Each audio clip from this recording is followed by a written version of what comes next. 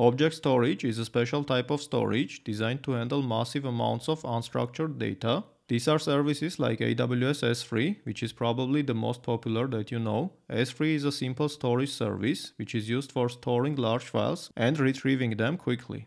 Google Cloud also provides an object storage called Google Cloud Storage, and Azure have their own service called Azure Blob Storage. As you can see, it's also called blob storage in some services, which stands for binary large object. But what is this object exactly? It's just a chunk of data, which could be an image, a video, or even an entire virtual machine. And each object comes with a few essential bits of information. The first one is the data, which is the actual binary content that you are storing. Next, it also contains unique identifier, which is the object's address within the storage system. And it also has some metadata, which is the information about this object, like file name, type, creation date, and so on.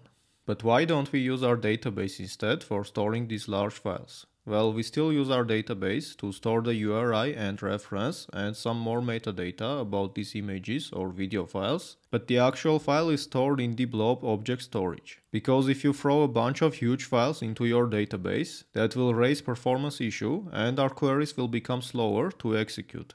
And what about file systems? Can we store these images and videos into some file storage like Google Drive or OneDrive? Or what about if we store them in the file system of our server and read it from there?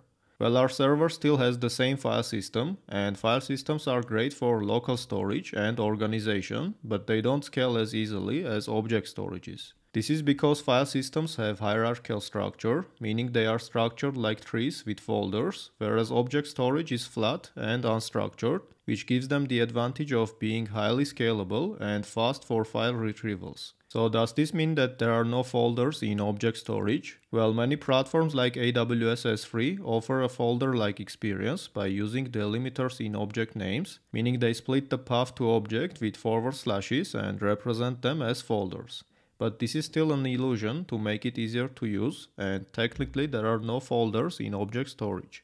And each object gets a unique identifier. For example, in S3 it's usually unique within the bucket and the specific storage service. However, since bucket names have to be unique across all AWS accounts, that means that your objects are essentially unique globally, not just inside your bucket. And how do we interact with these buckets? Well, usually with RESTful APIs. Most object stores offer RESTful API for interacting with objects. For instance, you can upload objects to S3 storage using POST request or by using AWS platform directly. And similarly, you can read your uploaded objects with a GET request or with AWS console. However, editing is typically done by replacing the entire object with a new version. So you first make a delete request to delete this object from the storage, and then you make a new POST request to add the updated file. And in addition to this, there are many libraries and SDKs to make this process easier in different programming languages. So overall, object storages are designed for speed. They can quickly find objects based on their index or identifier. And they also provide distributed architecture, meaning they use multiple storage nodes for your API. And frequently accessed objects are also cached and stored in faster memory for even quicker retrieval. Many of these cloud-provided object storages also come with security.